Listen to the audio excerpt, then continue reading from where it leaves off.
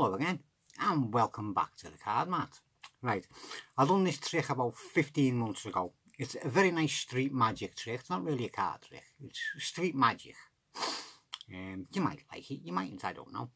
I've got a pad of paper, as you can see. On the other side of it I have written a prediction. I have done, right? And I would really need a spectator, because you need somebody who can, hang on, he's shouting. He wants to help. 1 minute, hang on. There he is. Peter the Magic Paperclip, he wants to help. Oh Christ, she's crying. She can't leave him alone nowadays. No, she can't. Not since she got that ring on her finger. He can't pee without her being behind him. Peter the Magic Paperclip and his lovely wife Amanda. Yeah.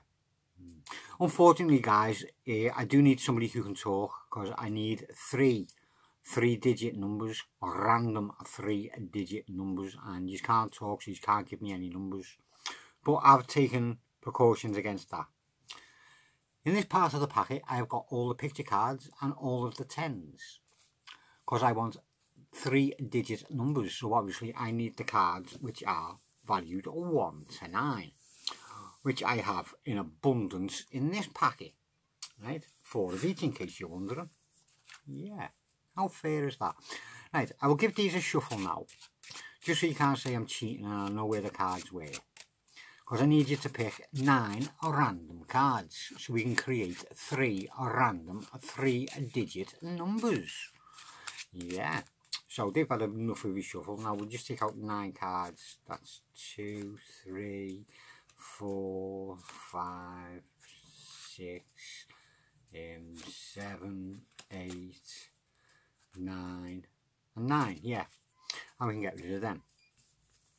Now, in case you think I picked them out in any particular order, I will give these a shuffle. Not that I could have picked them out in any particular order, because it was a random pick that I've done from random cards. And again, it's going to be a random pick from random cards. Say we have that one for there and that one for there, and put that one on that one, with that one on that one, with that one on that one, with that one there, and that one there, and that one there. Now, that has got to be 3 genuinely random numbers. No, you're still not happy. Okay, well, I'll give these packets a bit of a mixing up as much as I can do. Don't forget, there's only 3 cards in each packet. How much of a mixing can I give them? Stick that one in the middle and bring that one to the top, and done, basically. Not much else I can do. Right, so that's give us 3 random 3-digit numbers. Alright, I will now spread the cards out face up so we can see them. The top face card will be the first number, if you like. So if I turn this over, the first number is going to be a 3, so this is going to be 300 and something. So that's 346.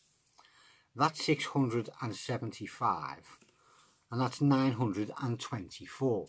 So you got to admit they are 3 genuinely fair random 3-digit numbers. Right. Now I will get my phone. You did notice it was lying there. And I will turn my phone on. And we will get rid of that. And we'll get rid of that, and we'll get rid of that, and we'll get rid of that, and there we go.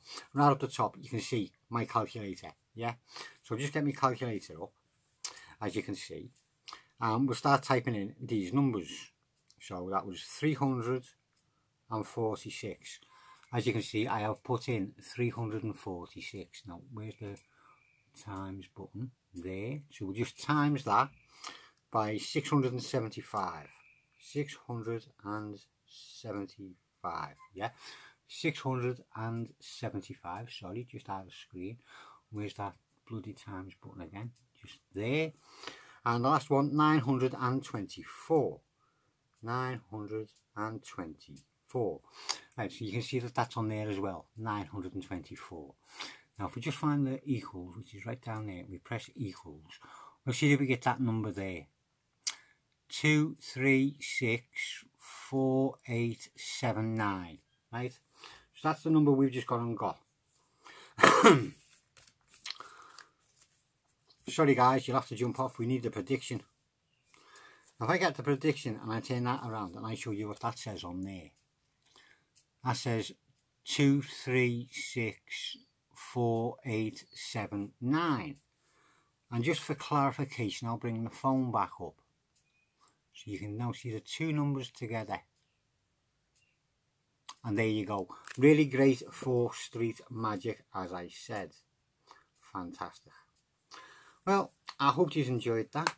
Thank you very much for watching, and I will see you again soon.